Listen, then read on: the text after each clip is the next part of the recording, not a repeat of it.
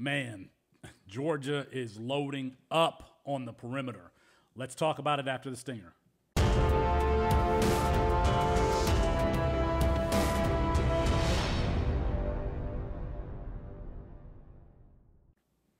It's Felix Sharp at Sharp Review on Twitter for CampusToCanton.com. I hope you like the video. I hope you like the content that we're putting out. We're just a small independent brand trying to get to 3,000 subscribers before the end of the year. We got like 9 days left. Hit the like button and subscribe to the channel and help us get to that goal. Georgia is loading up on the perimeter, something similar to what they did last year in the transfer portal. But I think that the talent that they're bringing in this year is probably just a notch better. Of course, today they bring in, what, the 6'3", 215-pound Colby Young from Miami. That's in addition, and they already brought in the freshman from Vanderbilt, London Humphreys. These are two trees, both of them 6'3". London Humphreys about 185 or so. He can stretch the field a little bit. Colby Young presents like this back shoulder, physical, after the catch, tough to tackle type. Georgia, it feels to me, is doing what Alabama did just a little bit when they switched from Jalen Hurts to Tua Tagovailoa, where now we might see more of an emphasis on the offensive side of the ball. You got those two guys. You got Oscar Delp, who people are going to find out about next year.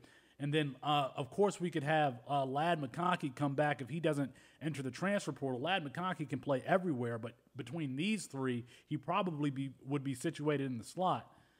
I know that Carson Beck wants to throw the ball downfield. I thought that he would do that last year with Arian Smith, one of the fastest players in the country. You get these two guys who can get open, provide some of that back shoulder fade security just because of their length.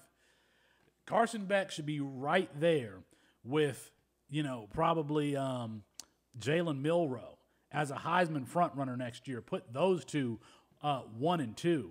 And I can see Georgia passing the ball a little bit more in neutral game scripts with the weapons that they have outside. I mean, in this new SEC, they are going to create mismatches all over the place. And again, that's if Ladd McConkey comes back.